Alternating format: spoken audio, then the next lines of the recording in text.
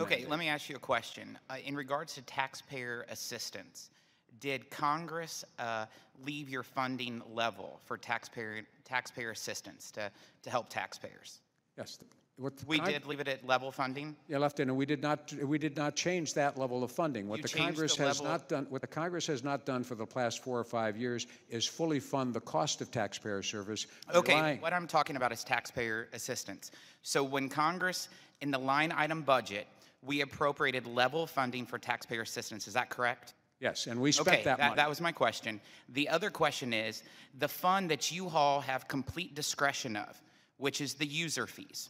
You have complete discretion with user fees, correct? Yes, we file a spending plan with the appropriators. That was my question. You answered that. My other question is that in 2014, you appropriated $183 million for taxpayer assistance. Is that correct?